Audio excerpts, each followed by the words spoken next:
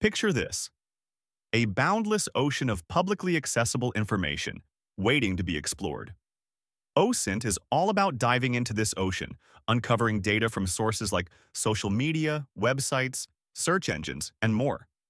Oh, before we go any further, I've put together an insane 105-page OSINT cheat sheet packed with the most powerful, up-to-date OSINT tools used by the pros.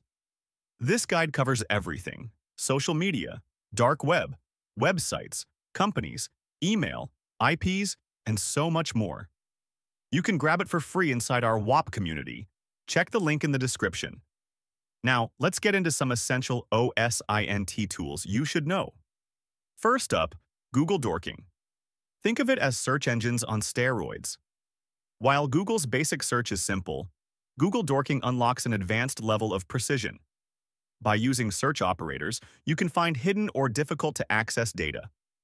For example, if you're searching for Microsoft's financial reports, you could use financial report site :microsoft.com file type :PDF.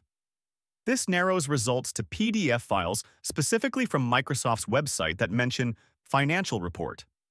Next, let's talk about Sherlock, your go-to tool for tracking usernames across platforms. Whether it's social media, forums, or obscure websites, Sherlock lets you see where a username exists online. For instance, if you're investigating the username "Hello There," this tool is invaluable for understanding online activity and conducting security assessments. But this is just the tip of the iceberg.